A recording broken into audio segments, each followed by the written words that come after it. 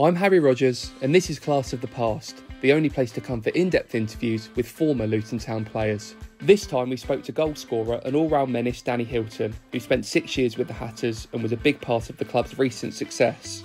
We discuss why the ex-forward is prone to picking up so many yellow and red cards, what Nathan Jones was like to play under, and the reasons behind his Panenka penalty kick, which became known as Danny's dink. Hylton also described some of his most memorable moments in a Luton shirt and what it was like walking away from Kenilworth Road at the end of his contract. He also told me about the incident that got him in huge trouble with both the gaffer and his wife. As always, thank you so much for the support, and don't forget to follow Class of the Past on social media. Now, sit back and enjoy what Super Danny Hylton had to say. Welcome to Class of the Past. Thank you for finally chatting to me. It's been a long time coming, but it's a pleasure to have you on. No, I appreciate you inviting me on. I've been really looking forward to it, actually. But like you say, yeah, it's been a long time coming, hasn't it? Busy kind of schedules and kids and activities and stuff has made it a little bit harder with it being the summer holidays and stuff. But now I'm delighted to finally be on now. When I was sort of researching about your career and everything, I was putting down all the questions, and before I go sort of into your time at Luton and that, you must be the only player in Luton history to be sent off for throwing a litter picker. What's happened there? Tell me a little bit about that. Yeah, it's probably a real proud moment for me, actually. No, I'm only joking. No, yeah. Do you know what? Do you know, it's a real fun moment. Look, I say a fun moment. Listen, I don't condone it. So any young people out there with aspirations of playing professional football, I don't advise you do that. Let's just clear that up firstly. But no, it was I remember playing, and who was it against? I believe was it Doncaster or someone like that, I believe. Yeah. And we was winning the game 3-1, and they were one of the better teams at the time. And yeah, it was a moment that it's going to sound really weird, but I felt like the Luton Town fans actually really took to me, because I got sent off for doing something really silly, just as they probably was going to go on and learn. I see the red mist and stuff like that happens, and it was just, I kind of dreaded it straight away, because I thought, oh no, what have I done? And then my name got sung from the fans, and I was like, wow, like they're actually, I thought I was going to get booed or something, and it was like, wow, these are actually singing my name coming off after a red card. It was one of them moments that kind of really opened my eyes. I thought, do you know what, like I loved it. Like I thought that will do for me. Like of course I didn't want to make them moments I didn't want to make them a frequent occurrence, but no, it was one of them moments. It was a bit weird, but yeah, like I say, I don't condone it, but yeah, again, another moment in my Luton career that now that I'm not there now, it's kind of one that it's not an unbelievably proud moment, but it's something that you look back on, and it's, I suppose, entertainment value, I suppose. So 100%. Yeah. I was there that day, and I was in the crowd, and yeah, definitely people around me were laughing as well. Obviously you're not at Luton now, you've moved on, but you were a huge part of that journey from League Two up to now, obviously the Premier League. Were you there at the Wembley final? Obviously, you weren't part of the team that day, but a lot of the players you played with kind of took the club that one step further. Were you there on the day, and did you hear from any of the boys afterwards? Of course. So, like, since I've left the club, I'm not just saying it cringy as it may be. Like, I'm a complete Luton Town fan now. Like, I'd rather go and watch Luton Town over Arsenal, Man United, City any day. So that day was it felt like I'd been promoted to the Premier League. I still feel very much part of the club. So I went to the game. I went with my friend, and I went with my eldest son. And I went with Glenn Ray as well. And so we'll watch the game with Glenn. And we went to London. We got in early, scoped up the atmosphere. It was a brilliant day out. We was in with the Luton Town fans, and then watched the game. And of course, what happened. We went and won the game. And I went to the after party after. So I was in the hotel with the team and the staff and stuff. And it was a really good evening. But just like I say, yeah, I wasn't there as a player anymore. But I still felt very much part of it. And I thank the club for allowing me to still, be part of it and go into the party after. But it was an amazing day. Honestly, my son, my friend, they had, honestly, he's a Tottenham fan, my friend, that he said after the game, he's like, I'm going to be, my second team is certainly Luton. So I've kind of bred another Luton Town fan. But yeah, it was an unbelievable day for me. What was that atmosphere like in the hotel? I bet it was just, you know, absolute mayhem in there. I mean, I've seen the videos of Mick Harford in the changing room afterwards with his beer and jumping up and down. I bet it was just carnage, wasn't it? Yeah, it was like I say, I didn't see that bit, but I went into the party after, and the lads were still in their kit. They hadn't showered. They were just enjoying themselves. Their family, their friends were in there. It was a real good vibe, and it couldn't happen to a better group of people, because what they achieved on the pitch was outrageous. Getting promoted to the Premier League's unbelievable. But they're a group of just wonderful human beings first, and that's what I always say. The best thing about that club, about Luton Town, is that top to bottom, chairman to the chefs, the I don't know, the ground staff, whoever's involved with the club, is just a brilliant person. And so for that reason alone, that's the biggest compliment I can pay. But for that reason alone, I was so happy for everyone involved with the club. Yeah, it was an amazing day. And how do you think we're going to get on next season? A lot of people are writing us off, but I mean, being in and around it, you know what the team's like, and that kind of never die attitude. I've got a feeling we might do all right. Naturally, I think everyone that comes up gets written off, don't they? Yeah. I think Luton Town, they love getting written off, don't they? If I'd be worrying if people were saying that Luton Town are going to stay up. Then I'll start thinking, well, that's not what we used to. So we love being written off. We love being an underdog. We love, causing an upset, don't we? And I've got no reason to believe that we're not going to go into the Premier League. And I can guarantee before long, the team's going to find out how hard it is to go to Kenilworth Road. I remember going there as an opposition, and it was like, I hated it. I thought it was so hard to play in. The crowd was hostile. It was so intense. They were hard working. They pressed. They were aggressive in the right way. And I soon went on and learned that playing for Luton was when you have that crowd and that atmosphere behind you, it gives you superpowers. It does, and it just lifts you and raises your game. So I think clubs are going to find it so hard to go there, and I can't wait to see some of the big boys go there, and find out how hard it is. Yeah, I can't wait. Just quickly as well, when I put this out on social media that I was chatting to you, I got a great question from someone called Simon Williams, who said, if you had the deciding penalty in the Championship playoff final, I already know you're going to done the Panenka. No, do you know what? No, of course not. I don't know. I don't think I'd be brave enough to do that. But no, yeah, I'm just getting nervous thinking about it. But no, I wouldn't have. But especially after that AFC Wimbledon one, when he stood there, I got in a bit of trouble for that.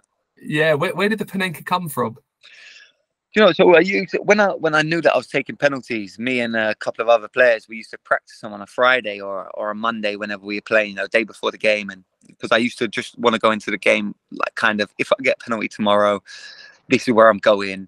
And if I miss, it's not because I was indecisive or I was second guessing. It was just because the keeper went the right way and saved it. So I didn't like to go in with any, uncertainty, I suppose. So we used to practice, and then one day it was, I don't know who it was. It might have been Sheehan. It might have been someone like that. But she's just kind of, you've got lovely left foot. And I think he just used to just kind of caress the ball down the middle. And he's like, keepers always move out the way. The keeper's never going to stand. The only way a keeper loses on a penalty, really, is if he stands in the middle and the ball goes to the side of him, and he looks a little bit silly for not diving. So I thought, you know what, I'm gonna try it. And I just lifted it and it went in. And then I tried it 2, 3, 4, 5, 6 more times, and thankfully they were going in, and they look a bit risky. But like I say, I never thought keepers were going to stand there. But then, like I say, AFC Wimbledon, I probably should have known better, because the goalkeeper coach I used to play, he used to be a goalkeeper coach at a club that I played at previously. So I probably should have known that they were going to know. But I tried it and he stood there. So that wasn't my proudest moment. I got a bit of trouble for that as well, because we were 1-0 up in the game at the time, and effectively that would have killed the game. And Nathan went crazy at me, and I just thought, oh no. And he said to me, you better hope that these lot don't equalise. If you better hope that we win next game. So thankfully we went on. We got the second goal anyway. We won the game, so it didn't cost us. But I suppose that's the risk of doing it. But it wasn't ever in a flashy way or an arrogant way. It was kind of, it was in a way where I just felt comfortable doing it, you know. Thankfully, more often than not, it went in. Well, I remember the Blackpool playoff game. Obviously, I know it was a horrible day in the end, but I remember the penalty you got when you dinked it, and I was behind the goal that night, and it clipped the inside of the bar as it went in, and my heart went in my mouth. So to pull it off in something like that, you know, you got away with it more than often. Well, yeah. So you know, I didn't think of it at the time, but of course, it was a playoff game, and it was high risk and, you know, high pressure kind of thing, and thankfully, you know, I suppose my Luton career could have gone a completely different way. So thankfully, it did go in, and you know, like you say, on the day it wasn't meant to be. It was actually a really tough day, actually, because yeah, losing that in them circumstances to really that goal and stuff was heartbreaking. But you know, that was meant to be, and you know, that was a building block of what was then going to be a wonderful 5 or 6 years, and you know, a big part of the journey to go into the Premier League. So thankfully it did happen, because you know, we were 1 year wiser, 1 year better off to then go and, you know, bounce through the leagues as they have. Well, let's go back to 2016 when you signed from Oxford. What was it about the club that kind of drew you in? I mean, there's a lot of talk about, obviously Nathan Jones, the manager at the time, a lot of talk about the presentation he used to give to players, to kind of get them on board with the project. Was that something you experienced from him? Or just tell me about those initial conversations you had. Yeah, so initially I was at Oxford. I had quite a successful time there. We'd just been promoted. The club offered me a new contract, and it was a great change room. So I never really thought to myself, right, you know what, I want to leave here. But I just thought, let's see what's out there, kind of thing. As you do naturally, I suppose, you kind of have a look. And then my agent, who's a friend with Nathan, said he took over at Luton a few months ago. Really highly thought of, good young coach. You should go and have a conversation. So I did, and I met him in a hotel. And like you say, he put this presentation in front of me, a laptop. Went on with the meeting and just had these ideas of what he thought of me, my strengths, where he was going to improve me, where he can get the best out of me, how I can score more goals.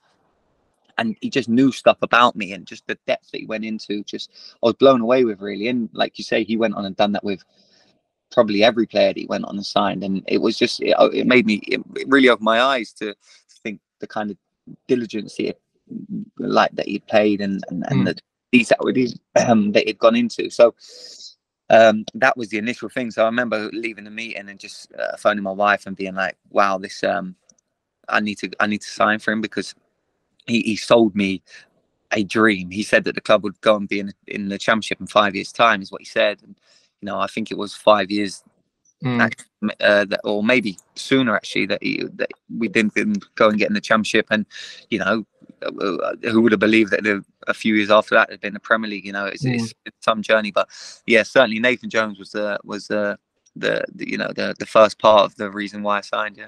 What's he like behind closed doors? I mean, I felt sorry for him at Southampton, because I felt like he didn't get a proper chance there. Yeah. And it was obviously a massive step up, like loads more media attention on him. What's he like around the place, and yeah, just around the dressing room and to work with? So he's probably not too dissimilar to the Nathan that you know, highly passionate, highly intense, knows exactly what he wants, loves every single player that plays for him, treats them like brilliantly well. I don't know anyone that would probably have a bad word to say about him. When you're working and when you're doing sessions that are his sessions and his shape and his structure and the way that he wants you to play, then you need to be 100% focused, and you have to do it, and you have to buy into exactly what he wants. And he's got a way. I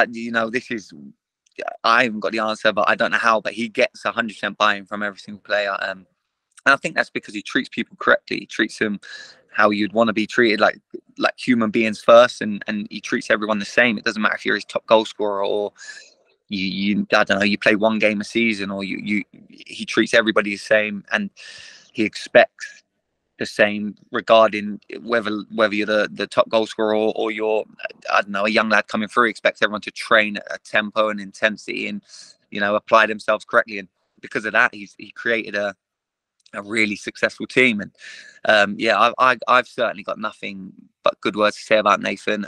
In terms of his Stoke and his Southampton career, you know, it didn't go the way he would have wanted. But again, knowing Nathan as I do and we do, is he would have gone there and believed he would have changed the club around and taken the club to the Premier League, or kept Southampton in the Premier League. And you know, I don't think he probably realised, you'd have to ask Nathan, but actually probably how big them jobs actually were. And I think there's probably a bigger, you know, bigger deep rooted problem than just a change of manager, as we've seen over the last few years. You know, Stoke have, you know, there's been probably 5 or 6, maybe more managers that have struggled to get them back to where they think they should be. And I mean that respectfully. And you know, so yeah, I think he probably didn't get enough time at both, and it was tough jobs. But there's no doubt that he's a top manager.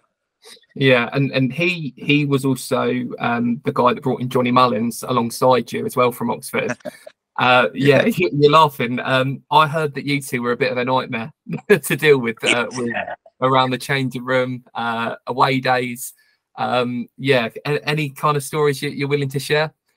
Oh, you test my memory now. But the biggest thing is that John's a big child, big man child, probably a bigger child than me as well. So, yeah, I remember actually I signed at Luton, and then I found out that like straight after, Johnny Mullins rang me and he's like, "Oh, Nathan Jones has been on the phone. He said like he wants to bring me in." I was delighted because I was nervous about coming to Luton, because I thought I didn't know anybody, and it just makes it an easier transition, I suppose, if you go in with your mate. So when I was like, "Oh, it's unbelievable, you need to sign," and kind of he ended up signing, and I was really happy because he's a top guy, Johnny. And he's a good leader, a good pro, so it was going to add some like good experience for us, I suppose. And yeah, we were roomies, and we stayed in the same room together. And you know, you get up to craziness when you're bored in the hotel, running around, and I don't know, putting ice cubes in my bed the night before a game and stuff. I don't know if I should be saying this, but yeah, and silliness. So I go to get in bed at night and my bed's wet through and stuff. You know, silly games, and then knock down ginger and filling buckets up. I won't go into too much. Yeah, but yeah, just silliness really. But yeah, he was a great guy, a great pro, and you know, again, a part of the recent Luton Town success, and you know, yeah, and he can be proud of that. I mean, obviously, I think when you're on the pitch, that silliness went. But you mentioned the red mist as well. You're really good at being like the wind-up merchant. I think if I was a Luton fan and I saw you like as an away player, you'd really wind me up in the stand. But do you kind of feed off that when you're on the pitch? Like, what is it about that role, that villain, I guess, that you love? Yeah. So do you know what? Again, like me off the pitch, I mean, it's again, like, I'm just a boring dad off the pitch. There's nothing I'm not really that rock and roll at all, actually. But I suppose on the pitch was, I suppose the only way I can describe it is I was probably never good enough to turn up on the day and just play a game of football. You know, you get them players that are just wonderfully, I don't know, technically gifted or just talented, and they're a Rolls Royce. I don't know. I needed to be on the edge, and on the edge of boiling over to be at my best. And I needed to be running around. I don't know, you could be like winding up opposition, and I needed that physical or I don't know, verbal battle with players to be at my best. And it was always in good jest. Of course, there were times when, you know, probably it got a little bit silly, or it boiled over and it went into yellow cards, or every now and then a red card or something. But I needed to be at that boiling point to be my best. And when I was there, you know, Nathan used to say it to me all the time. He used to say, like, I need you there, but you can't let it boil over. And I believe that my most successful years, the best years I had at Luton was when I was right on that edge. And, you know, like I said, I found a way of getting the best out of myself, and Nathan found a way of getting the best out of me. And it was there. Like I say, unfortunately, a few times it resulted in, you know, me with an early shower or whatever. But yeah. But, you know, I didn't know any other way. And I didn't know, it was the only way I knew. But I think that's what the Luton fans loved about you, though, was because you played on the edge and because you did ththings that maybe others wouldn't dare to do on a football pitch. I mean, that first full season you had at Luton, I think you were top goal scorer. I think we got to the EFL Trophy semi-final that year. And I think it was the playoff year as well against Blackpool. So, a really successful year for you. What kind of clicked into place for you that year? Because you were scoring goals for fun. Yeah, tough question, but probably I went in and like I said, Nathan spoke to me initially in that meeting about how he was going to use me and how he saw me. But I went in, and Nathan's a brilliant coach. So straight away his coaching was brilliant, not just with me, but with lots of players. You see the amount of players that actually progress and improve under him, and he actually took pride in it. Actually, he used to say that if you're part of his team and you're playing for Luton Town under him, he can't promise you're going to play every game. He can't promise that you're going to, go on and play in the Premier League or whatever. But what he can promise is that when you leave Luton or you leave him, you're going to be a better player. And because he did care about every single player, no one got neglected. So it's probably one of the first times in my career that he actually, I understood my role fully, and he used me in a way, and I wasn't getting involved in plays much deeper on the pitch. And he used to say, you're going to have less touches, but you're going to have more quality of touches higher up the pitch. And ultimately ended up with me getting more chances and more goals. And, he gave me my most successful years in terms of goal scoring and the level that I played at. So listen, I'm incredibly grateful to Nathan for doing that. But yeah, it probably would just stem down to like good coaching, good man management. And, I was fortunate enough to play for a wonderful club with a wonderful group of players that, sometimes I didn't even have to do much. When you got, I don't know, JJ or Jack Stacey, or I don't know, Andrew Shinney giving you a tapping, you got to be there, Luke Berry, I remember nicking goals off Luke Berry. They were going in anyway. I just used to have to try and get away and tap them in. So I don't like to take credit or anything, it was just I was lucky to be part of a wonderful team. I think that the following season, obviously James Collins coming in as well, you two form like an unbelievable partnership up front, and that was what ultimately led to consecutive promotions, League Two, League One, and so on. And it was also that second season in League Two that there were the big wins. So you 7-1 against Stevenage, 7-0 against Cambridge. We're just putting teams to bed in that division. Yeah. I also wrote down the knee slide in front of the goalie. Yes. in the 7-0. Another moment. What happened there? Another moment. Yeah, one that got me in trouble actually with my wife, with my and Nathan, really, because it was a moment. We just won the game. We won the game. I carved the pitch, and it was just a moment of like, what are you doing? Like, what are you doing? Why did you do it? And I remember getting in the car and being like, I don't know. I haven't got the answer. It's just, I don't know. It's like, I don't know. It's like, it's not me. It's an out of body experience. I just do stuff that's a bit crazy, I don't know. But yeah, I'm glad I got to provide a bit of entertainment there. I did get a nasty kick on my leg because the goalkeeper actually kicked me as I slid into him, and probably deservedly so. So I can't really moan too much. But yeah, playing with James Collins and people like that in the second season was great. And he'll probably tell you the same. He was probably really, really good for me, Colo, because we were good friends. I still speak to Colo now. But at the time, I had come off the back of quite a successful season where I was top goal scorer, and all of a sudden James Collins comes in and he scores goals. Colo's a brilliant goal scorer. Certainly, he had always scored goals at that level, so I knew that he was coming in to rival my place as the main man, as strikers like to be. As egotistical as that may probably sound, every striker wants to be the main man. So, but we pushed each other every single day. So I knew that if I missed penalties, Colo was going to be on him, and if I didn't want Colo to score more goals than me, like he didn't want me to score more goals than him. So it just ended up being quite a brilliant partnership. And we was never in terms of, it wasn't like we hated each other, or we tried to kick each other in training or anything. It was just a partnership that was.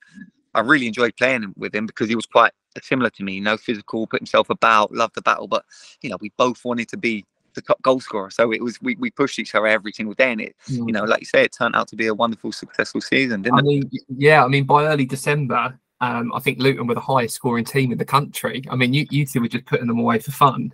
You know, being compared to the likes of Man City in the Premier League, so you're getting more goals. I mean, it must be an unbelievable achievement at that time.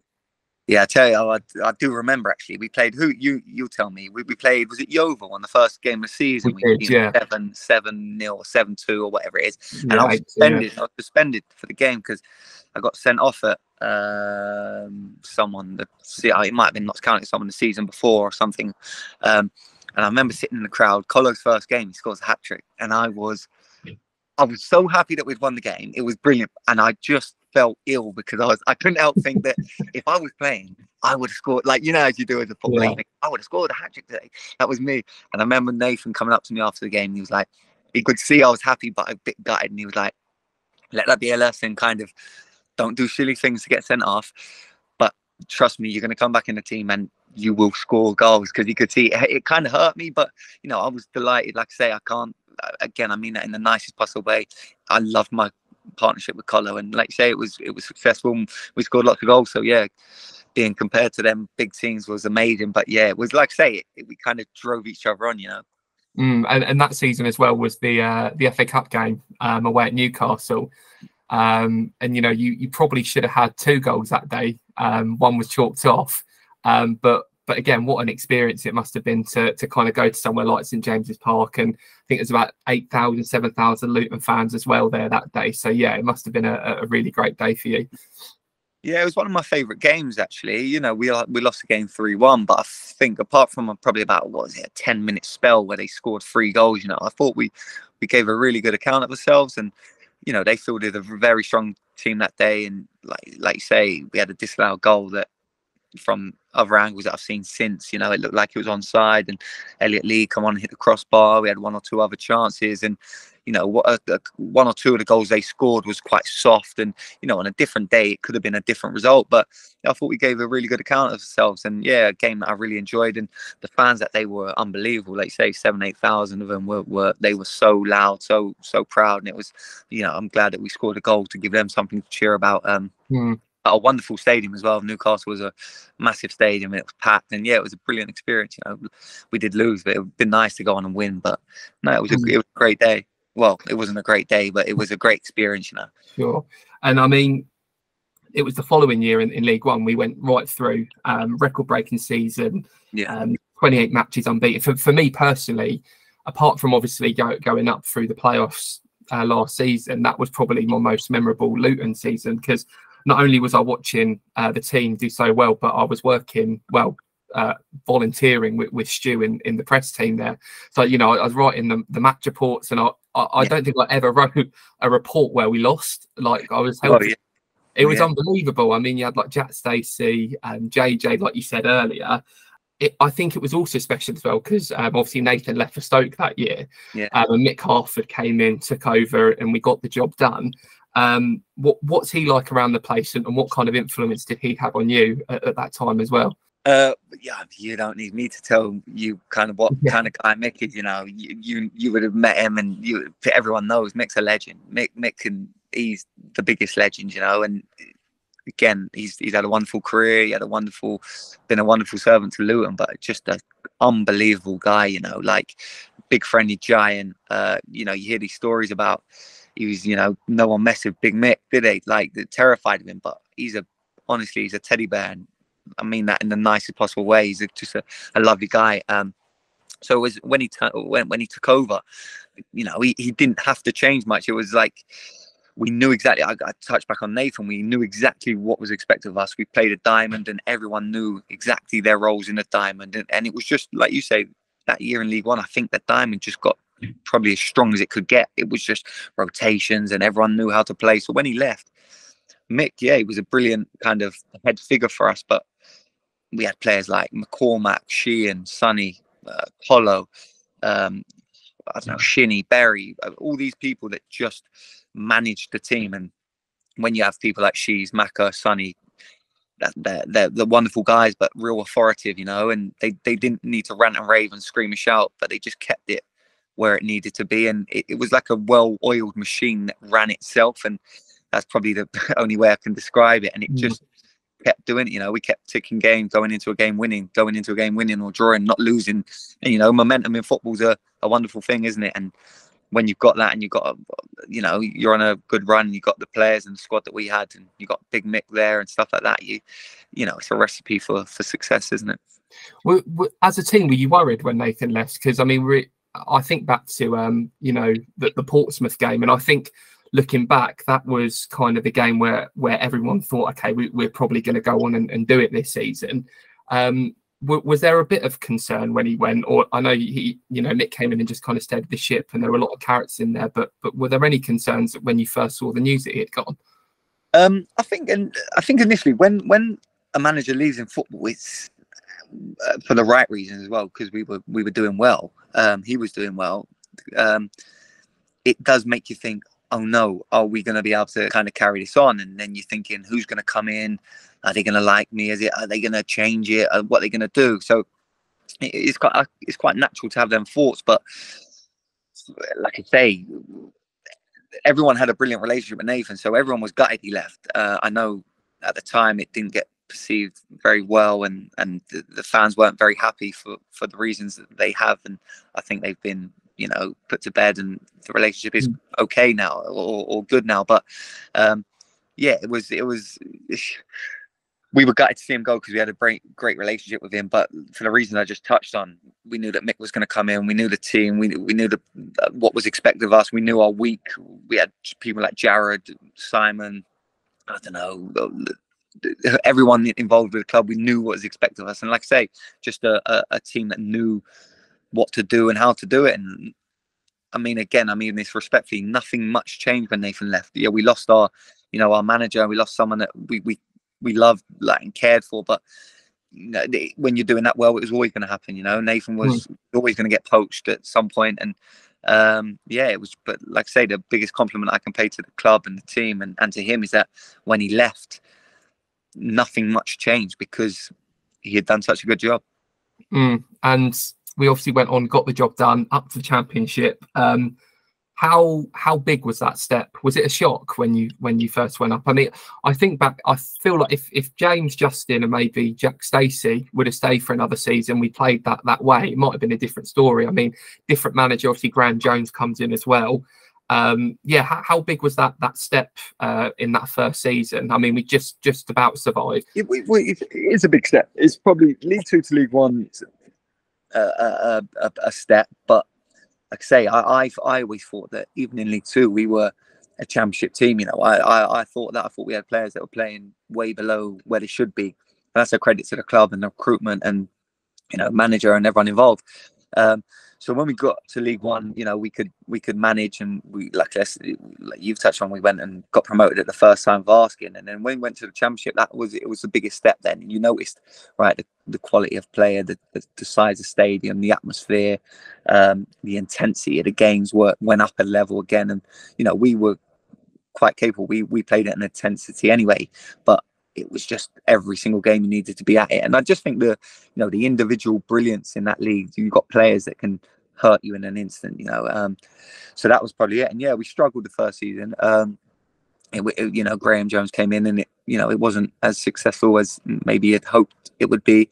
But he was a brilliant coach, and you know, you don't need me to tell you about Graham Jones's CV. You know, he's had a wonderful career. So yeah, sometimes it just doesn't happen in football, you know. But then the story, again, probably it's just a part of the Luton Town story that, you know, Nathan comes back after being, you know, leaving on bad terms, comes over, and I've said it before, I don't believe anyone in the world could have come back in and kept us up that year except for Nathan. He just knew the club and he knew the players, and you know, I don't know, got a reaction. Fine, that was COVID at the time, but just got a reaction from the fans, even though they couldn't attend games. You know, kind of. It just brought everyone back together, and like I say, he managed to do, you know, the unthinkable, and we stayed up, and thankfully we did, because again, it's gone on to be a part of this wonderful journey that Luton Town have been on.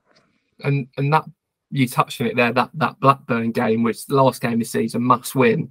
A completely different kind of ball game compared to where Luton had been before, you know, always looking up and then suddenly looking down. I memean, how do you prepare for something like that mentally? Yeah, good question. The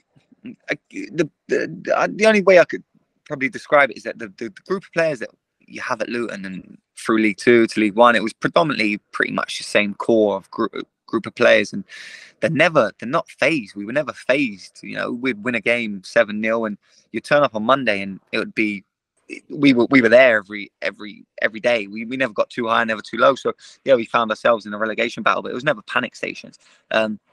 It might sound quite weird to hear that, but it was. We just believed in ourselves. We kind of believed we'd get out of it. Yeah, don't get me wrong, that game was touchy and it was nervy. You know, I think we went a goal down, didn't we? And then there was a couple of own goals in the game and stuff like that. But it was, you know, I'm so thankful in the end we stayed up. I mean, I think we won the game 3-2, didn't we? 3-2, yeah. I don't think we didn't even need to win in the end, did we? No, we didn't. But we didn't know that at the time. No, did we? And yeah, but it was it was for the wrong reasons, you know, staying up. But it was a great day, and I remember the DJ and a few drinks on the pitch after the game and stuff like that. So it was again another good moment in the recent history. And yeah, again, although it's for staying up, it was a day that, you know, we at the time that's where we were, and it was an achievement to stay in the Championship that year, wasn't it? That's what we would have set out to do, and we achieved what we set out to do. How weird is it to play in an empty stadium? Yeah, it was weird. It was really weird. You can hear every shout from the manager, every shout from the players, and it's kind of like a reserve game. You know, you play a reserve game or a training game, you can hear every shout from the player, every shout from the manager, sometimes not good as well, because he's probably shouting abuse sometimes as well. And although sometimes when you give the ball away and he's shouting at you and you can hear, you can just pretend you can't hear him because of the crowd or whatever. You can't just pretend. So no, it was a bit weird, but that was football at the time, and the world was going through a pandemic and all of this that, you know, I don't even think we quite understand now what really was going on, but that was football at the time. And again, I actually think we went to places like Ellen Road and got a draw with Leeds, and you know, we drew the game 1-1, and I think if that was a packed Ellen Road in front of 40,000, you know, it might have been different, who knows. So maybe it played into our hands, and, you know, the position we found ourselves in, we end up playing games against teams at mid-table in the Championship, and maybe they weren't quite as motivated because there was no fans there and stuff like that. So who knows? I don't know. Maybe it helped us to stay in the league that year. But, you know, I certainly wouldn't change anything that happened, because, you know, it's led on to this wonderful journey. And like you say, you keep touching on the journey, and it was exactly that. And from there, just keep going up. And, you know, as I said before, you played your part in that.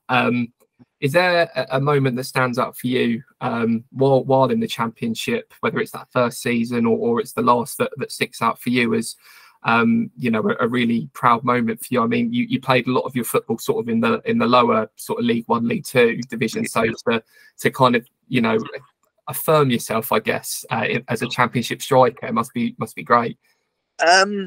A particular moment, and so I really enjoyed the goal at Derby, because I come off the bench and I think we won the game 1-0, and I come on and scored. I believe it was 1-0, and it was my first Championship goal at Kenilworth Road, and it was something I wanted to do because I'd gone through rubbish injury times. I won't get my tiny little violin out and start playing it, but yeah, you know, it's part of football, and I had tough injury times and knee injuries and issues that I found it really tough to get back. So I was delighted that I come back, and, you know, I ended up getting a few goals in the Championship and contributed in any way I could. You know, I always gave my all, always gave my best. And yeah, maybe that Derby one, because it was at home. It was, you know, I just felt like I wanted it. I felt like the crowd wanted it. And, you know, again, it was a wonderful moment, and yeah, a moment that helped us, you know, get into the playoffs that year. And yeah, it was probably maybe that one, but that's me being selfish, I suppose, saying my goal at Derby. But there were so many highlights at Luton, you know, the promotions, just turning up every day and being part of that squad was a highlight. I don't ever take that for granted at all. And my whole 6 years there was a highlight. Honestly, I couldn't choose. I really, even the Premier League one, when they got promoted to Premier League, I wasn't even a Luton Town player, but I'll probably still say that's my highlight of the Luton Town journey, because honestly, I loved that day. It was wicked, man. It was wicked. I got nothing but unbelievable memories of that club. And you nearly, I mean, like you say, you were happy that they got there in the end, and you nearly did it yourself as a Luton player at Huddersfield. And I think actually on that second leg, I think we were the better team when you look back. I mean, we had a couple of injuries. We were kind of running on empty, and we still did a really good game. And it must have been gutting. I mean, I know we did it and you weren't there, but I suppose at the time gutting that we couldn't get to that final. Yeah, it was, like you say, we did have a few injuries. I remember our biggest one that I can remember at the time was probably Eli. Done his hamstring, and he was, he's a massive player for us. Eli, a big, like, focal point, a big, strong boy, athletic. The way that we played, and he scored goals for us, and so he was a big miss for us. But I agree with you completely. I think that second leg we were the better team. We'd worked out kind of how Huddersfield play, and we kind of worked out how to stop them with our shape. I remember doing a lot of work on their shape, actually, and I remember we having a few chances in that game, especially the first half. I remember Corney having that one where it's flashed across, and he's got good contact on it, but he's probably about 4 or 5 yards out, and it goes straight to the keeper. A couple of headers that were just flicked on, but we didn't get a second touch on corners, and it was, on another day we could have found ourselves 2 or 3 up, and heading into a playoff final. But again, I don't want to keep repeating myself. It was a heartbreaking day. I bloody cried my eyes out 2 times. I've cried on the football pitch that day, and Blackpool playoff, and it might sound cringy, but it's heartbreaking because you put so much of your time and your effort and your care, and it's your life, and to come so close and it to end. And it was a bit of uncertainty for me, because I didn't know if that was the end of my my journey with Luton or not. And so it was a tough day for the club and for myself. But again, it's not about me, it's not about any individual. It's like another moment that we went through as a club, and we grew, and we got better from, and we learned from, and it's ultimately ended with us being in the Premier League. And how hard was it to walk away after all that time you had at the club, obviously moving on to a different team? Yeah, honestly, that part, like, I've been lucky enough in my life to not lose anyone close to me or anything like that. But honestly, one of the hardest, like, and this might seem out of, like, you might think I'm bigging it up too much, but one of the hardest days, honestly, periods of my life, it was, I couldn't look online. I couldn't go into the club to say goodbye to anyone. I couldn't read a message. I couldn't look at my WhatsApp or a text message. It was just, honestly, it was so hard for me, just because the time that I had there, it was so good, and the friends that I had there, and the bond I had with people, it was so hard. It was so hard. So it wasn't probably for about 4 or 5 days that I could actually look at my phone or look at Twitter, or then go into the club and see, like, the media staff and film something. But even then, I couldn't even film the video that I wanted to film, just because I was like going to cry my eyes out like a big baby I was. So it was so hard. It was so hard. But listen, again, it's not about me or any individual. The football moves fast, and I'm extremely proud of the journey that I had at Luton. But you got to keep moving forward, and my time was up there, and they went on to sign Colton Morris, and it's the best thing they've gone and done. And the partnership with Eli and Colton, I played with Colton a few years back when he was at Oxford, and I knew how good Colton was, and we played against him in the Championship that season. He scored a wonderful goal against us. So listen, it happened, and I'm thankful it happened, because they've gone on and got promoted to the Premier League. Of course, I would have loved to be part of that, but again, that was part of the journey, and that was part of the club moving forward to achieve what they've gone on to do. So no hard feelings at all. Just like an overwhelming of, like, I don't know, appreciation for having me for that long.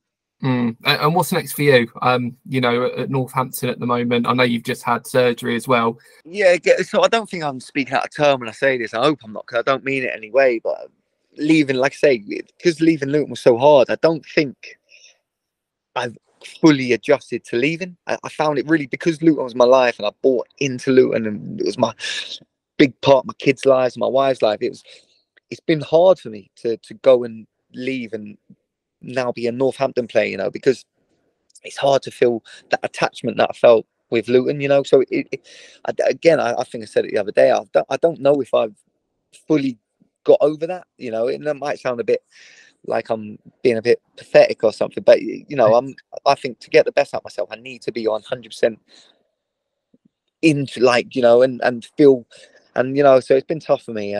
Struggling, you know, I'm 34 years old now, so you know, injuries and stuff. That doesn't mean I never give my all for Northampton. Every time I go on the pitch, I try and give my all, but I've been struggling with a knee injury, and I end up having another one, you know, my fourth one on the same knee. So it's not ideal, but again, I'm not going to play that tiny violin I mentioned. You know, it's part of being a footballer, and it's part of, you know, getting old, isn't it? So listen, I'm really enjoying my time at Northampton. I'm delighted that we achieved promotion last year. Because they were so close the year before, you know, they missed out on a goal or whatever it was, which must have been, I can't even believe how hard that must have been to take. You know, winning 3-0 or 3-1 on the last day, and Bristol Rovers, I believe, winning 7-0 or something. It must have been bizarre, but, you know, they went on, got promoted last year, and, you know, I was happy to contribute in any way I can, whether that just be a wise old head for the younger strikers, you know, or trying to keep, you know, I don't know, trying to be part of the discipline, or even just being a fun person around the place, you know, lift morale and stuff. For me, it was to try and contribute anyway. So I'm delighted that the club got promoted, and yeah, we're looking forward to another successful season this year. Whether I'm starting or not, I'm going to try and contribute in any way I can. That's great. And one day, obviously, you've got plenty of time yet, but one day in the future, could you see yourself as a coach or a manager? Well, so naturally, as you get older, you start to think of that transition period, don't you? And so I've started doing my coaching badges, and again, I won't keep mentioning Luton Town, but they've been wonderful with me. They've allowed me to complete my UEFA B license, aspiration to go and do my UEFA A license. The club, I have actually spent last year coaching with the under 11s in the evenings, 2 or 3 times a week.